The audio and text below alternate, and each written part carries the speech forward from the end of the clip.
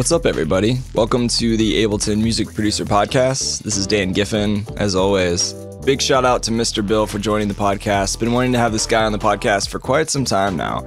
Yeah, if you don't know Bill Day, he is a brilliant producer, DJ, Ableton expert. He's got some great YouTube tutorials. He's worked alongside many well-known artists like deadmau5, ill.Gates, which we had on the podcast a while ago, Of the Trees, a lot of other artists that I really like. In today's episode, we talk about Bill's dream setup for a live future tour. We talk about apps and plugins that he's been finding recently.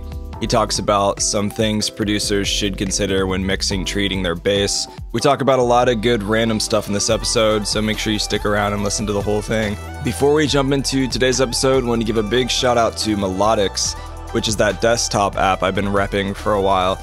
If you guys haven't checked it out, go to melodics.com. It's melodics.com.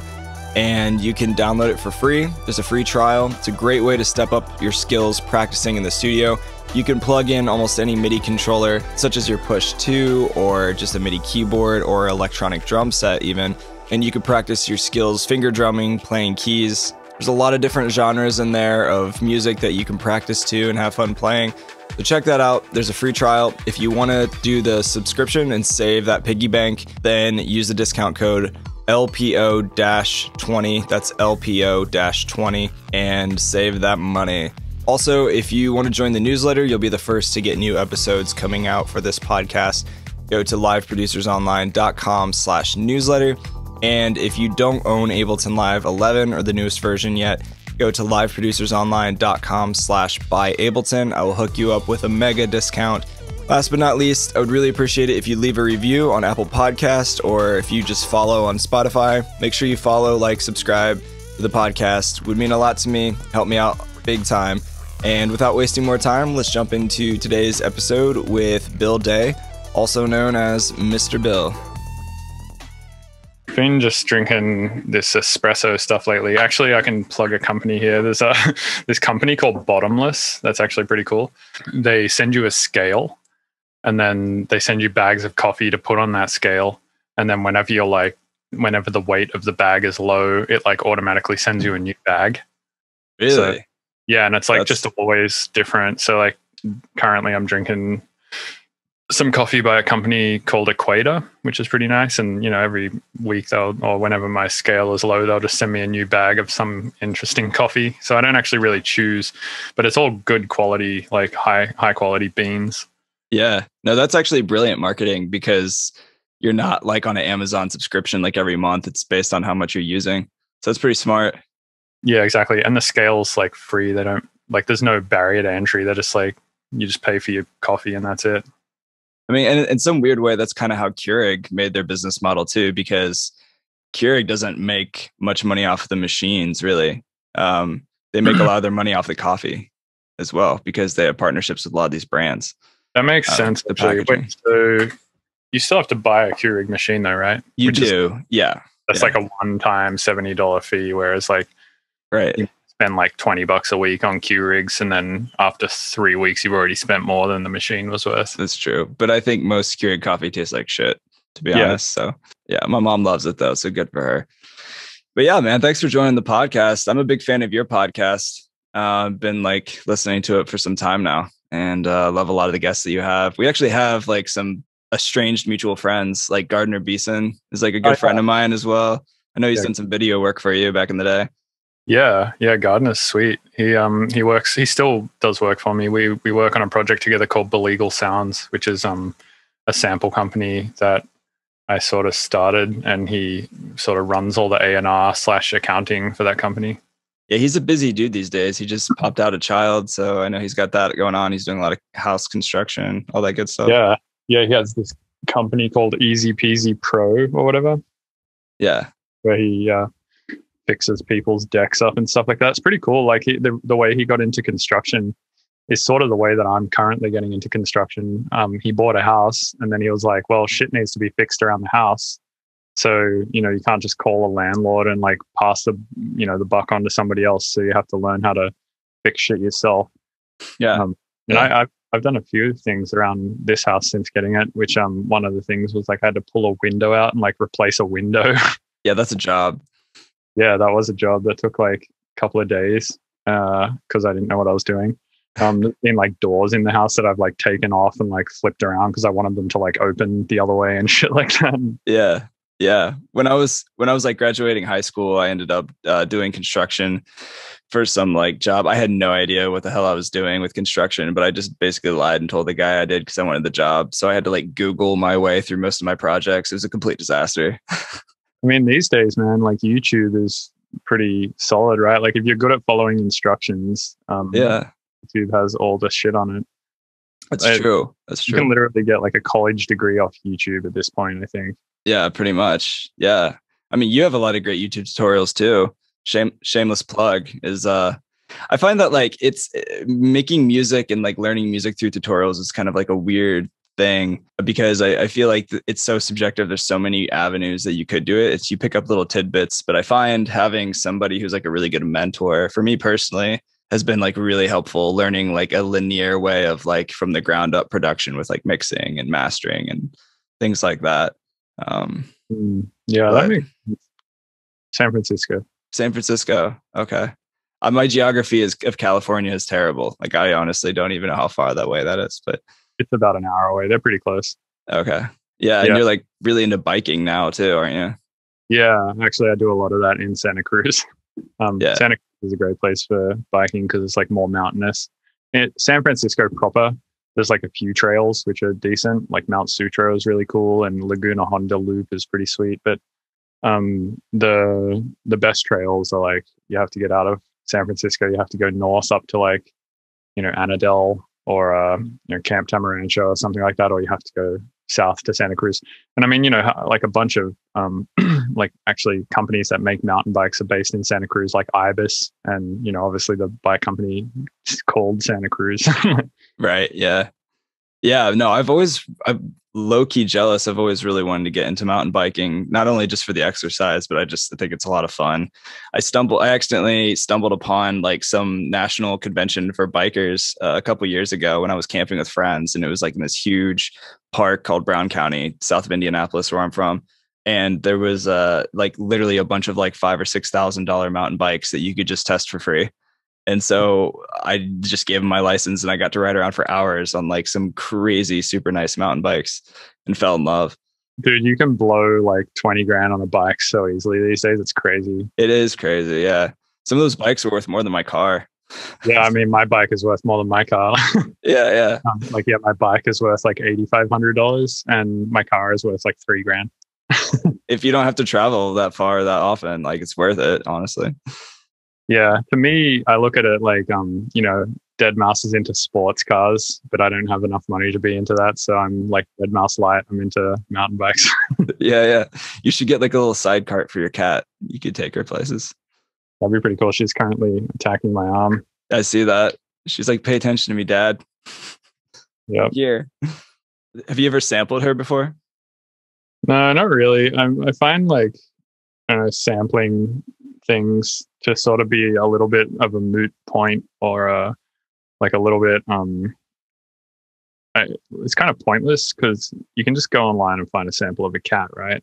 Yeah. And it's like once you got a cat sample, it's like how different is one cat sample to another? That's true. I guess from like that standpoint, you're right. But I guess there's the sentimental value of knowing it's your own cat. Exactly. Yeah. People want to sample things that they have around their house because like they feel some sense of ownership over it. And I feel like feeling some sense of ownership over your music is definitely important. Mhm. It makes you like value your own music more, which is obviously important if you're ever going to want to promote it and stuff like that. Yeah. But yeah, from like the actual results standpoint, I think it's like the same as if you just got a cat sample off freesound.org or whatever. Yeah. Yeah, that's true, I guess. Like, I love my DW drum set, but I don't feel the need to like spend hours sampling my kick drum that I think sounds great. If I can just find a billion other kicks inside the DAW or other samples. Yeah, I mean, I'm sure somebody has multi-sampled the exact kick drum that you have Right. in a really nice studio with really nice microphones. Yeah. Have you played with the session drums pack? It was recorded like just a shit ton of like drums, real acoustic drums. It's an Ableton pack. A bunch of Yeah, I have actually. I haven't messed around with it a ton. Usually, what I use for acoustic drums is addictive drums. oh yeah, Think is amazing. I only just recently got onto it, even though I know it's been around for a long time. Before that, I was using Superior Drummer, and then after that, I was using Get Good Drums, the GGD stuff by Periphery or whatever. yeah. Um, oh shit! Hold on, that's that alarm. Hold on, I gotta go turn this breath. I'll be right back. Oh, you're COVID. Yeah, we're good. No, it's cool. You got to get that bread. Yeah, exactly. Speaking of bread, I actually saw a really funny tweet. My girlfriend, like all of her music is food themed. So she goes under the name Snacks with like 3 X's. But she saw like your tweet the other day of you, and it was hilarious. It was something like, if you sell Indian bread, is that considered a non-profit? Well, that was hilarious. That was funny. Is that a pun? I guess that would be a pun, right? Let's see. A pun is a joke exploiting the different possible meanings of a word or the fact that there are words which sound alike but have different meanings. Yes. Yeah, so that would be a pun. Yeah, it was a good pun. Yeah. What a punny cunt. It was punny. Yeah. So I was listening to a podcast earlier today with Sam Harris and Ricky Gervais. And Ricky Gervais was like saying how he thinks puns are like the worst shit ever.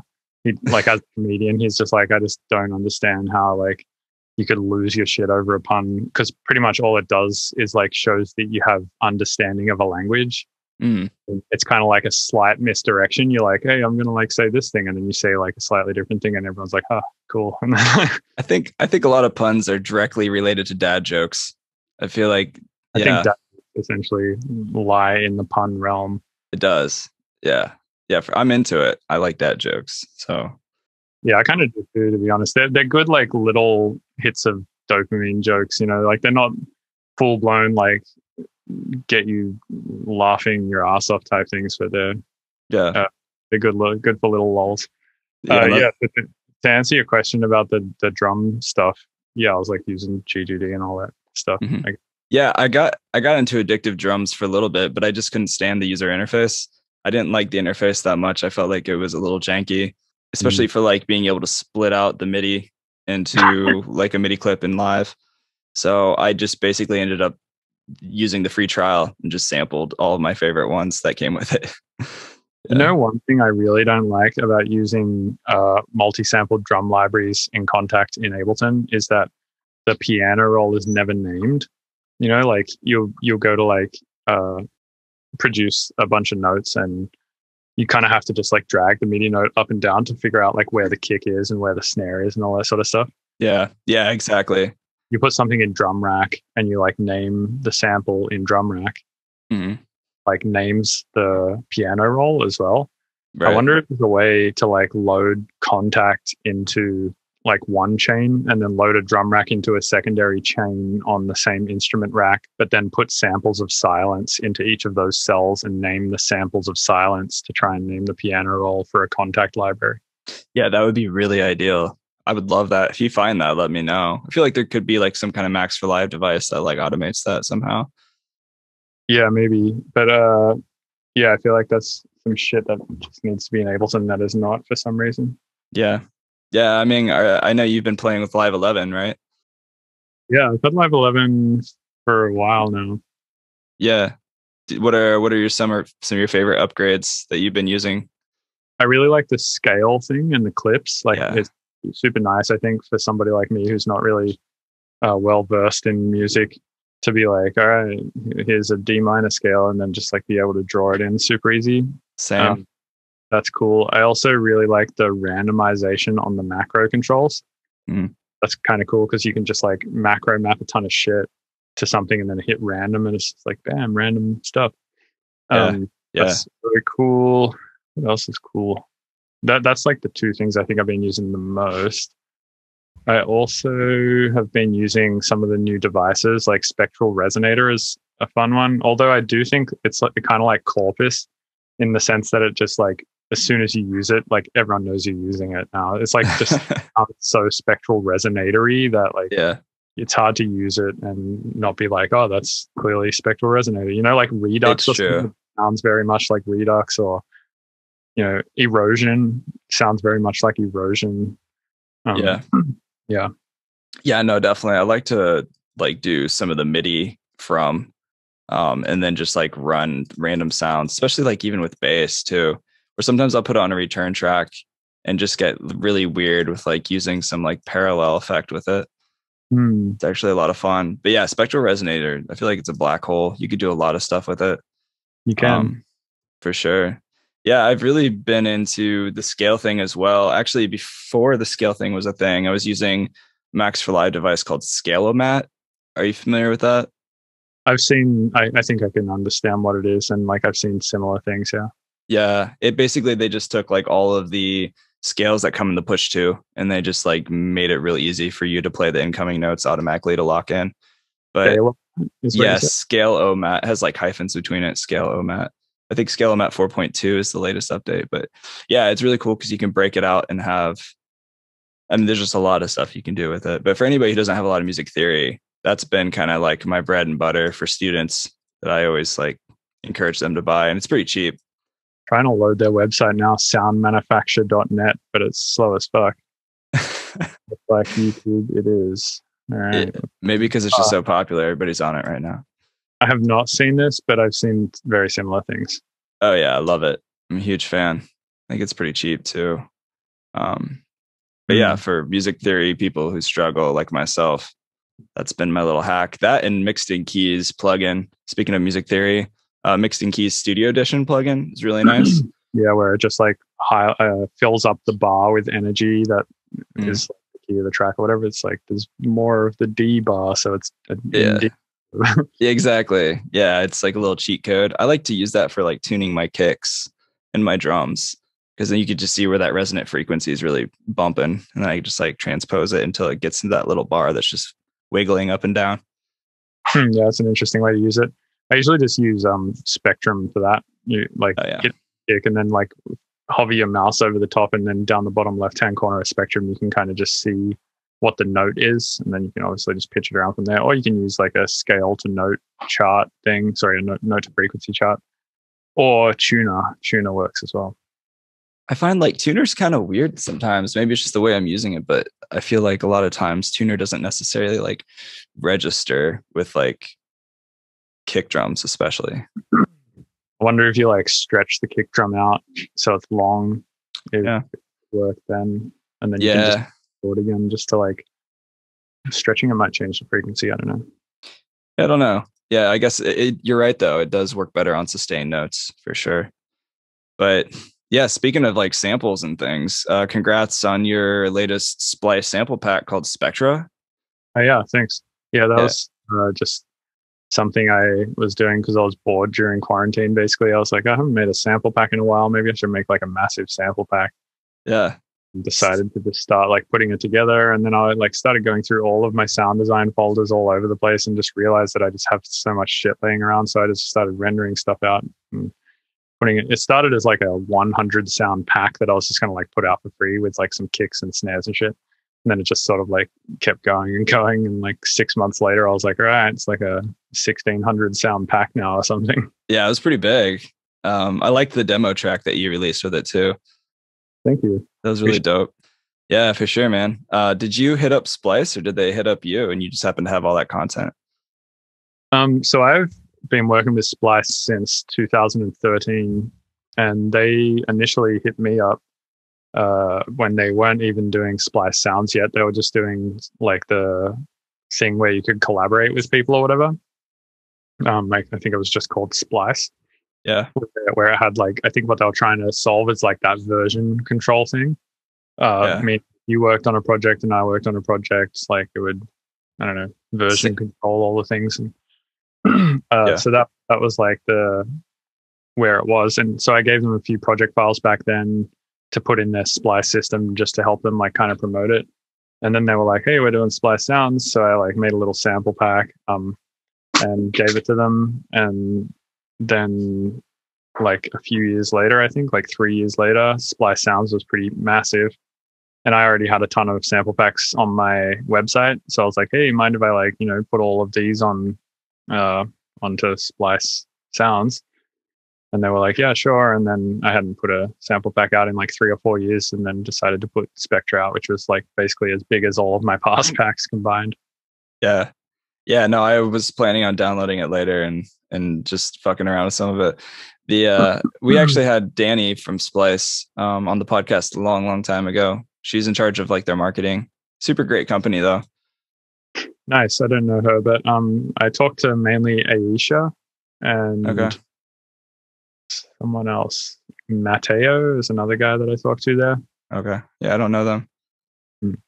Yeah, they're doing good things though. Yeah, it's great. I went to a Splice Summit that they held in LA once, and they were just like, giving talks there and stuff. And one of the facts that they threw out that I thought was really crazy is they've paid artists out something in the realm of like 30 or 40 million dollars at this point, which is like a lot. Yeah, and they just got approved for Series C funding for $275 million, I think. Wow. Yeah, That's huge. I didn't know that they were playing with that much capital. I mean, it's not that huge of a team, right? I think it's a pretty small team that's running. The Series C that they got was the pre-money valuation was $227 million, and they raised $57.5 million. Good for them. Yeah, so they're whatever they're going to do with that amount of money, who knows? But probably something decent. Yeah, I would think so. Yeah, I'd hope. Yeah, I imagine subscriptions are doing well for them. I know that I have like 6,000 credits that I'll probably never actually use in my account that just keep rolling over. Them on Spectra. Yeah, put them on Spectra. Everybody go download Spectra right now. You've been told. But yeah, I mean, we were talking about some of your favorite plugins and things in Live 11 with like Addictive Drums. Is there any other like new plugins or toys that you've been playing with for the last few months that you really liked?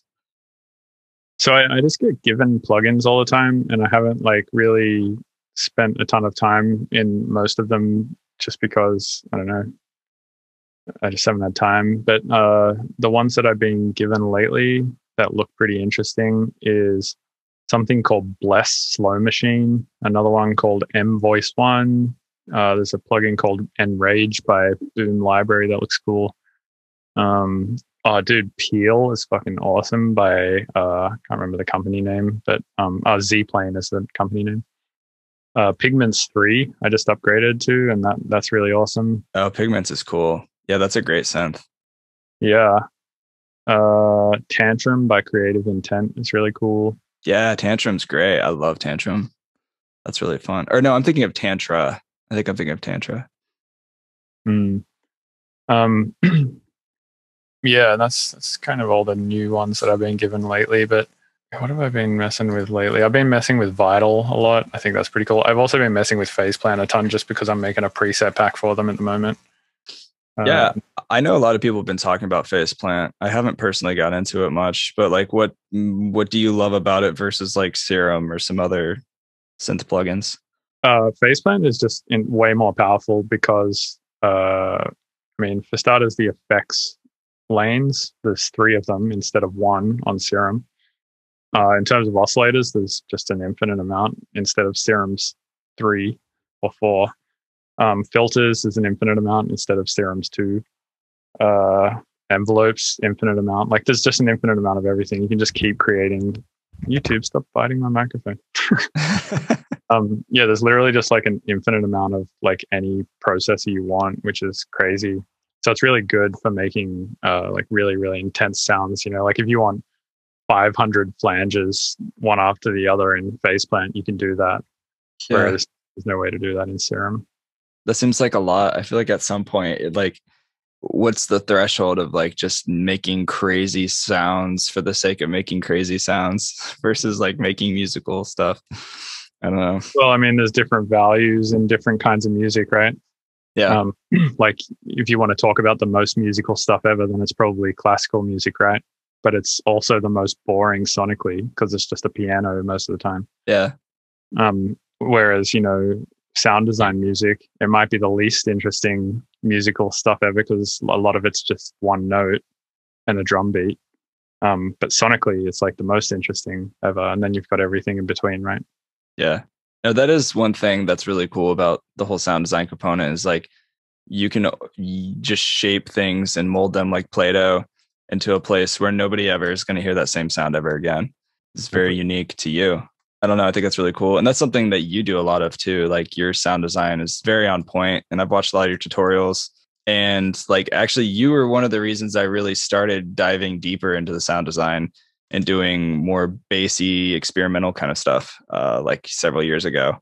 And you actually came to Indianapolis the first time I met you or really saw you, with Dylan, ill.Gates, who was on this podcast a while ago. Oh, did we play a Mousetrap? Was it called? You did, yeah. So I didn't do the actual event, although I'm the Ableton user group organizer for Indianapolis, but I helped do a little bit of promo. I think Indie Mojo was the guy that held that event. So did I meet you at the Ableton event? Yeah, for like 2 seconds. You guys were like in and out for your show. That was cool, man. That Indianapolis Ableton event was like pretty solid. Yeah, I think at the time I was talking about mud pies, probably. Yeah, it was the mud pies. Yeah, maybe for people who don't know what your mud pies are, maybe share it real quick. So it's basically like you just make a bunch of random sound using any device you want. It can even be a microphone or whatever. It doesn't matter. Just use whatever is at your disposal to make a ton of sound.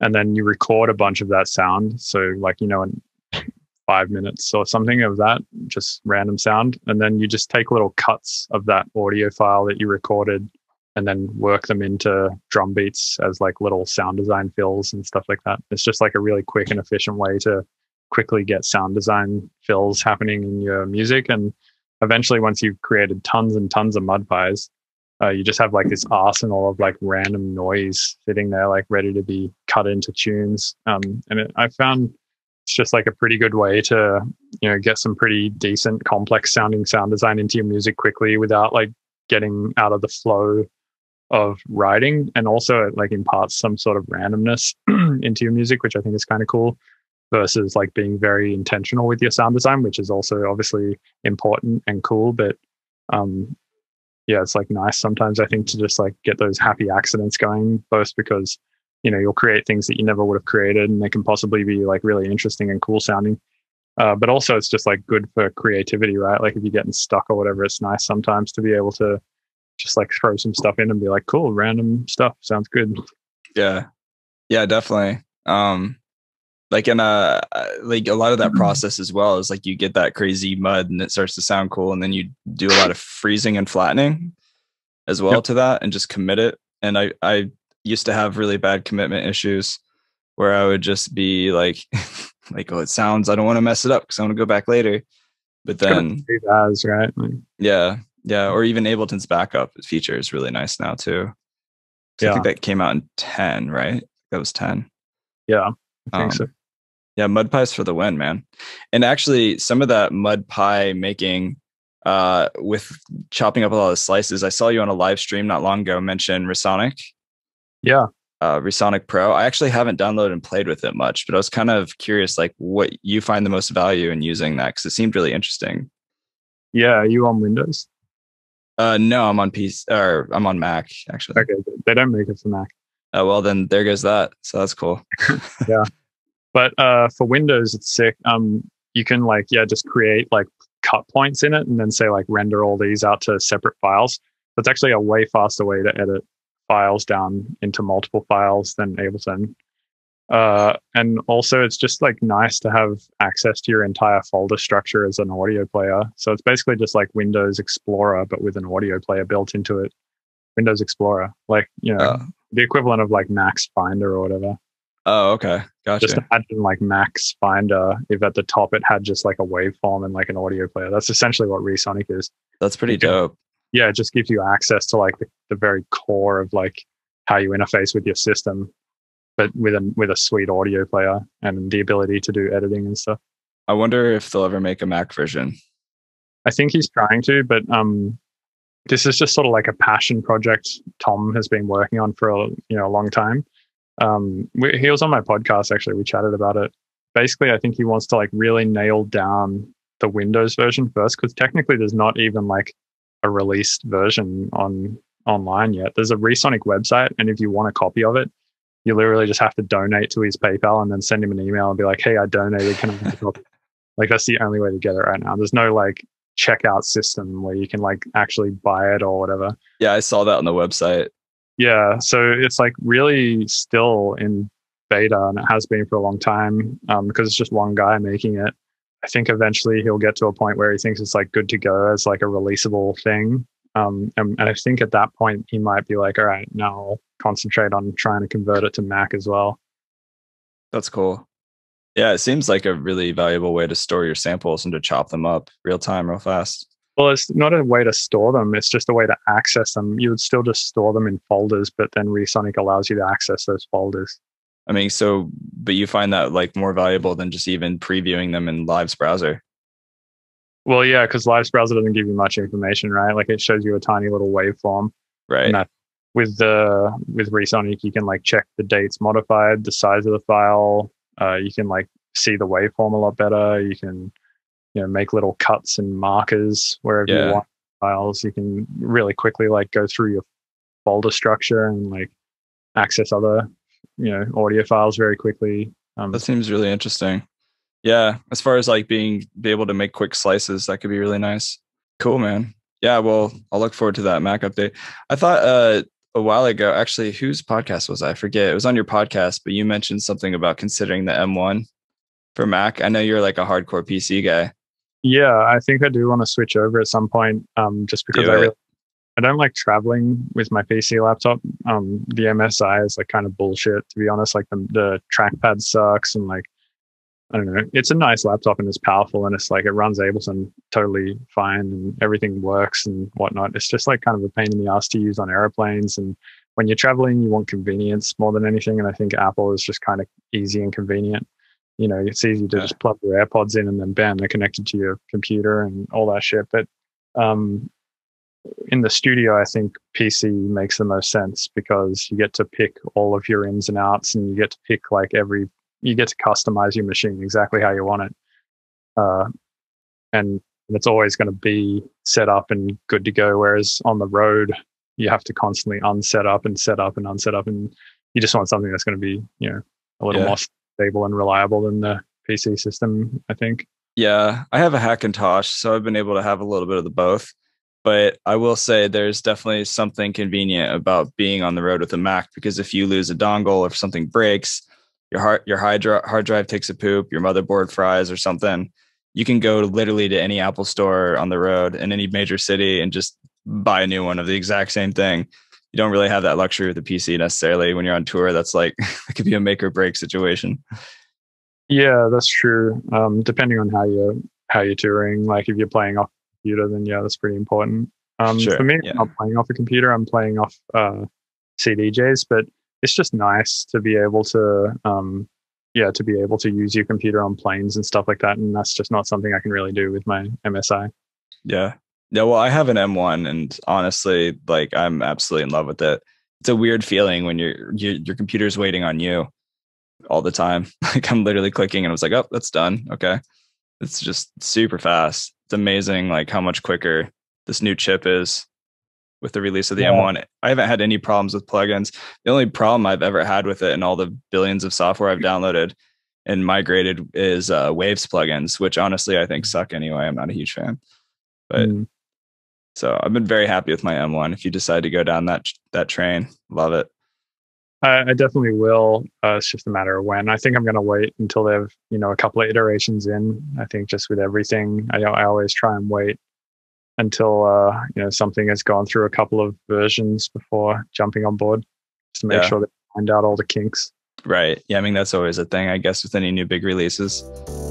Hey, just wanted to give a quick reminder to check out our friends from Melodics. Big shout out to them for supporting this episode. It's that awesome desktop app that you can download to your computer, plug in almost any MIDI controller, and practice your skills playing keys, finger drumming, playing an electronic drum kit. A lot of cool lessons in there. So go to melodics.com and you can download the free trial. And if you decide to join the subscription, it gives you tons of access to lots of different content and trainings and a bunch of different genres and lessons. You can go deeper in stepping up your skills. So go to melodics.com. If you want to join the subscription, use that discount code LPO-20. That's LPO-20. Big shout out to Melodics for supporting this episode. We love them. And now back to today's episode with Bill. Well, you used to actually DJ in Ableton Live, and I thought you had some courses and things built around that as well. But now you're all CDJs. I'm just curious why. Is it just because of the convenience, or? Yeah, it's convenient. And also building sets in Ableton just takes a lot of time. And I didn't think that I was adding much to the performance in the end. And I also don't think that people really gave a shit, like nobody's down in the audience going like, oh my God, like look at all those clips he's triggering. And like, oh, did you just see that like scene that he triggered? Or like, right. Oh my God, like, yeah, that's not happening, right? Like people just do not care. And therefore I was like, well, if it takes a long time to build the sets and nobody cares, and it's harder and I have to travel with more gear and I have to like do all this crap versus me being able to sit at home all week just working on tunes and then loading them onto my USB stick and going and playing them off a CDJ, and people respond even better sometimes because I'm playing new music more so than spending my time building sets. Yeah. Then why wouldn't I do that? It's easier, it's more enjoyable for me, more enjoyable for the crowd. It just makes a lot more sense. Yeah, it does make perfect sense. For me, I have CDJ envy because my setup doesn't have that luxury, because I perform with a lot of live instruments as well. So it gets kind of weird trying to do a hybrid setup with live instruments with in-ears on a CDJ. So I'm always jealous of people carrying flash drives. Totally. Yeah. I mean, I think at some stage I will, revert to computers if I ever get big enough where like I'm, want to do a massive live show or something like that with, synced visuals and, really interesting electronic music performance stuff and, jamming with other people and all that kind of stuff. And yeah, obviously like I'll stem all my shit out and I'll make a crazy session and, create a cool performance out of it. But until I have essentially the amount of money coming in from bookings to be able to make that make sense, it just makes a lot more sense to just play off flash drives. Yeah. Because I'm sure. Like really to do the things that I want to do, that would make sense with a live Ableton session with all those sync visuals and like custom stage setups and all that kind of crap, I'd have to be getting paid like 20 grand a show. And I just don't. Like I get paid, way less than that. Yeah. So it doesn't make sense to do at this stage of my career. And yeah, it never makes sense. So we'll see. Yeah, someday though, I'll be at that show when you do. Let me ask you, like, what is a perfect live setup? If you were getting paid, like say like $20,000-$30,000 for a set, like, and you could do anything, what would it look like? I mean, I'd probably just go with LED walls, more so than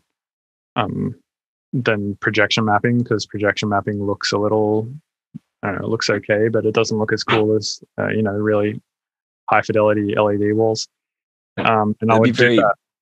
Sorry, I was just going to say it's probably very venue dependent too. Yeah, totally. But I would do that XR stuff. Have you seen that new what's his fucking name? The guy who did Old Town Road, Little Nas X. Did you see his new film clip? No. It's crazy, man. It's like, that is how I would make my live show. It'd be LED walls, but yeah, check it out real quick. I'm looking this up right now. You gotta love YouTube ads. It's always fun. Yeah, it's Call Me By Your Name. So the way that this is filmed is like it's this shit called XR, and it looks like it's animated, but it's actually like LED walls and some weird like technology in Unity or whatever. But I don't think I'm watching the right thing. It's Lil Nas X Lights. It's called Little Nas X Montero Call Me By Your Name. That was definitely the wrong one. It was like some country music awards.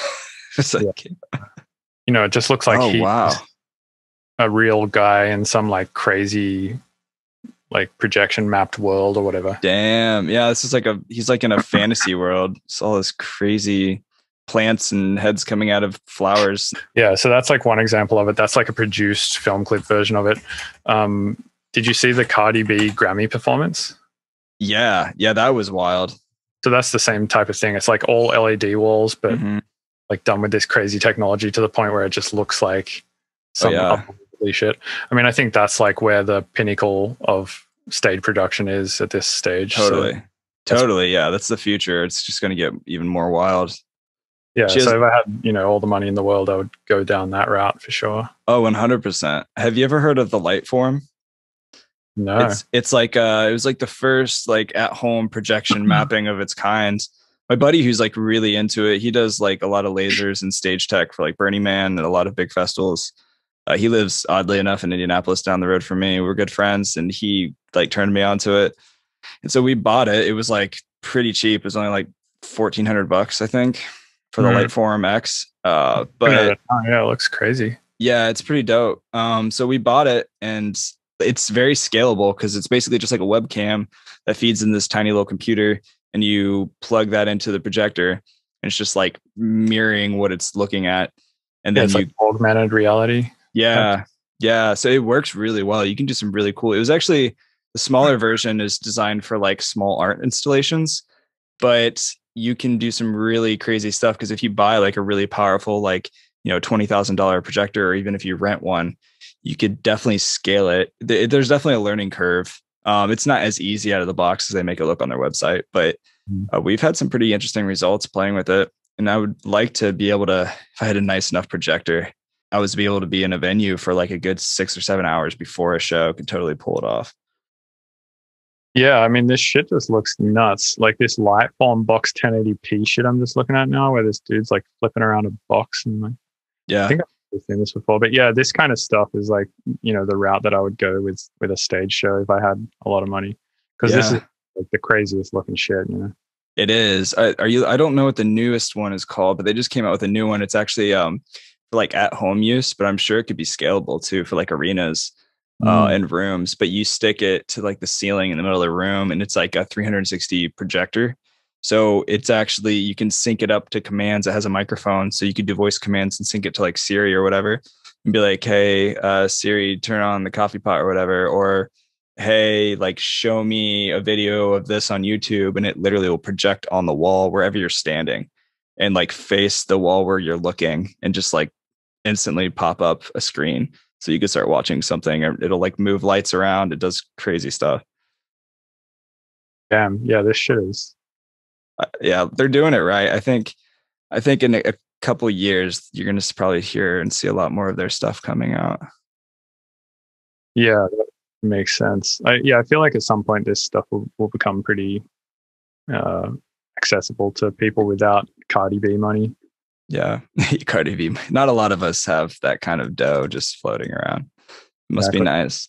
Yeah. But where do you see, I guess, music technology, I guess, back on the studio side of things, like in a couple years or even like 10, 20 years from now, like changing the way, do you think it'll change the way people produce, or like?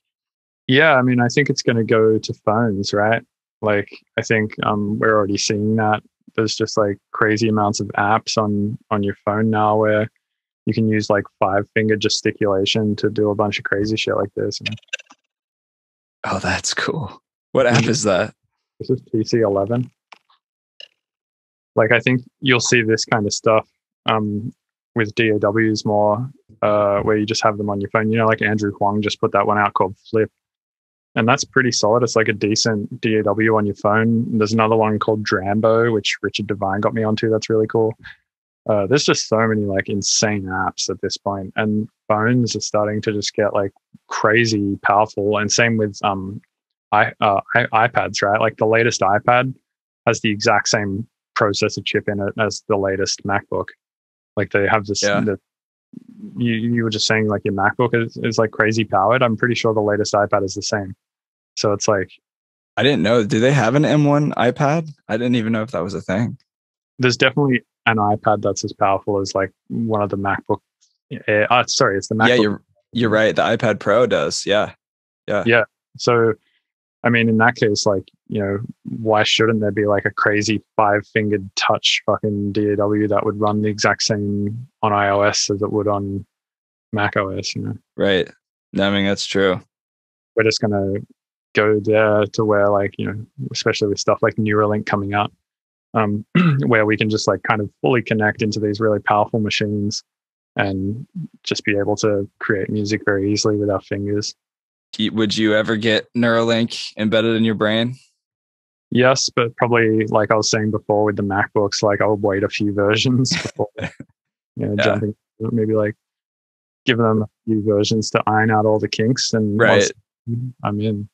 No, definitely. I think I would want to wait a couple years before they smooth out all the people whose brains get fried on accident or something happens. Like, just the thought of plugging a microchip into my brain, it's one of those things where it's just kind of like, I don't know if I could jump on that right away. I'd have to watch other people fail first or succeed. Right. One sec. I got to go turn this bread again. No, you're cool, man. Go get that bread. Finagle that bagel. Hey, Bill's cat. How's it going? Should lay down a sick beat for us. Let's hear it. Give us like the meow mix. It's like, give us a good hairball coughing sample. All right, back. Fail and like. No, that's totally cool. We're short on time. Yeah, I've just been sitting here talking to your cat. Yeah, well, like one thing that I know a lot of people follow you for, especially your tutorials and things, is like with experimental bass music, sound design stuff. So I'd love to pick your brain, even if you could just give us a couple quick tips. Like if somebody's really trying to dial in their bass and just like really check it, like what are some things or tips you offer a lot of producers that come to you when it comes to that? I think one important thing is just making sure your sub level is, well, first of all, making sure that your sub is separated from your bass. So putting a high pass filter on everything that's not your sub, and then, your sub can take over that range. And then using Spectrum with the range control to set the level of your sub. And I have a tutorial about that. It's kind of hard to explain without watching. Sure. Talking about. So if you want to watch it, it's just called, if you type in Mr. Bill Spectrum tutorial into Google, it's the first thing that comes up. The thing is called metering subs using Spectrum. And then there's another video that's just called Make Insane Subs. Yeah, I watched that. That was really good. That was a good one too. That was a good tutorial too, for sure. Yeah, so that one also, like those two videos should be enough, I think, to get your bass sounding okay. Yeah. Because usually, I find when people say bass, they usually mean mid bass. They don't usually mean the sub, right? But the sub is kind of like the bass, and the mid bass is really just anything. It can be whatever. Yeah. No, it's funny. You're right. Because if you didn't have mid range or treble, bass music would be really boring. You wouldn't actually hear anything on most speakers. Yeah. That's very true. Yeah, what people should really say when they love bass music is that they just love like the harmonic tonality of bass that's resonating above like 200 hertz, right? Something like that. Yeah. Megan Trainor had it all wrong. She didn't even know. It's great. All about that bass. Yeah, well, like you use a lot of audio effect racks too, right? When you're treating your bass. I do, yeah. And recently I've been separating frequencies a lot more again, which is something I did a lot back in the day, and then I haven't like messed around with a ton in the last few years. But after watching some recent Cohen sound tutorials, I'm back into using audio effect racks to separate stuff into frequency ranges like low, high, mid and stuff, and then affecting them all separately and whatnot. Mm-hmm. And yeah, I've been finding that to be a pretty sweet, pretty cool technique. Yeah, I was listening to your podcast a couple episodes ago. I think it was Minnesota or whoever it was. And yeah, you did mention that you joined Cohen Sound's Patreon, right? He has a lot of tutorials on there. Yes, two guys, but yeah. Two guys. But I think that's really cool. I mean, that speaks a lot to just the fact of continuing to learn. I mean, somebody like you who's been in the game for a long time, but like continuing to find ways to stretch yourself and continue to grow as a producer. Yeah, you can never know everything, right? And I mean, Cohen Sound are going to go down their whole path and I'm going to go down my whole path. So it's always like interesting for me to be like, all right, like you went down this whole other road. Like, what did you find? Yeah. Because I went down my whole road and I found all this shit. So like, yeah, their sound design is ridiculous too. It's pretty top notch. I did a drum cover of their song Starlight, like that came out, like 8 years ago or something. Yeah, they're brilliant. How are things going with Billegal Beats? That's your label. Yeah, it's going good. We've recently just put out our like 20th release or something like that. We've put out like over the last, couple of years. See, 1, 2, 3, 4, 1, 2, 3, 4, 5, 20. Yeah, about 20 releases. That's pretty good. Yeah, and I'm really happy with how it's going. I think all the covers look really nice. I'm like, yeah, pretty happy with how we've curated it in terms of, the sound of all of the releases, plus like the covers and the artwork surrounding it. I think is like all very clear and well branded. I've been trying to be very careful with the curation of it to make sure it doesn't turn into just some like random label that puts anything out and has like a bunch of artworks as covers and stuff like that. Like it's a very much like a super particular thing. Like if you find the label and you like one of the releases, I want you to be able to go through the entire catalog and just love all of it. Yeah. Like it's like that is true. That is true. Like there's a lot of growing pains that I've seen internally with friends who run labels. But like you have to be sure about what you want to do, right? Like you have to be like super sure about the style that you want to put out and like very sure about how you want it to look and all that kind of stuff. Mm-hmm. Yeah, you're building a whole nother brand. How do you find time between like teaching and producing and running a label and everything else? Like, is there some time machine that you have that nobody knows about, or like? I just work like a lot of hours, but I also hire a lot of people to take a lot of the slack. I don't think it's possible to do all the things that I do just on my own. Yeah. So I have like, a web developer, like I was saying earlier. I work with Gardner on Billegal Sounds. I work with 2 people named George Sideris, I think is his name. He's also friends with Gardner and lives in Atlanta. Okay. And another guy called Morgan Prevost, who writes music under the name Primo. They help me a lot with the Billegal Beats stuff. And then for both Billegal Beats and Billegal Sounds, we have a 3-person art team, which is a guy called Funk, who is on Instagram as GM_work. And another guy called Ariella, who is on Instagram as Coral_fields. Dope. And Funny, who does all of my art, which is just at FunnyLab on Instagram. Yeah, I love his style too, by the way. He does some great work for you. Yeah, he's awesome. So yeah, it's just like, I don't know, handing off work to other people so we can like scale up the project. Obviously I've been working with my web developer, Ben, since like the start with the website and stuff. And, I have a manager who deals with all of the show stuff. And, then I basically try and make it so like I can keep just dealing with what I do, which is making sounds and making tunes and playing shows and shit like that. Yeah. And I try to like build the project, but have other people kind of manage those sections, because otherwise, I would have just zero time. Right. I think like the art of delegation is something I've definitely been learning over the last couple of years. It's extremely important for in the arts, in the creative industry, to be successful for sure. And you're doing a great job of that. So I love the content you're putting out. I know I'm not the only one. I know that our time is short, but dude, thanks for joining the podcast. Where's the best place for people to connect with you? Just the website, I think, just MrBillsTunes.com. From there, you'll find everything. Right on, man. Yeah, for sure. I'll keep looking for the puns on Twitter. So, all right, man. Have a good one. Yeah, you too, man. Later.